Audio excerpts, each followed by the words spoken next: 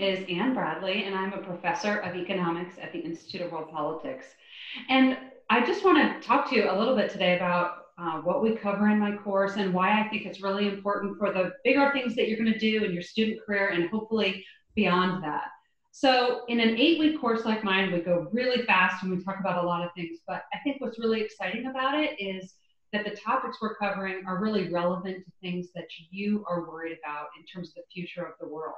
So we start with the micro foundations of human choice and human behavior. We go through the truths of human nature and the realities of economics, because we really can't talk about any policy and whether it's good or bad, any type of economic system, whether it's good or bad, without understanding those principles first.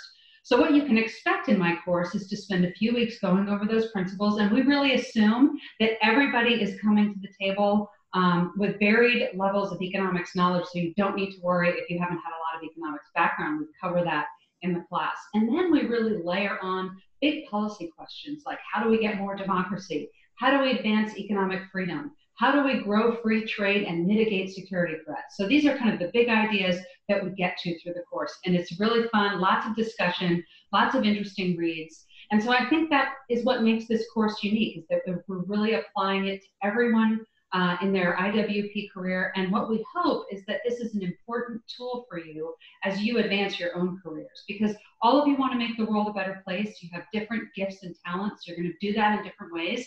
And I realize you're not all going to go on to be economists, and that's okay.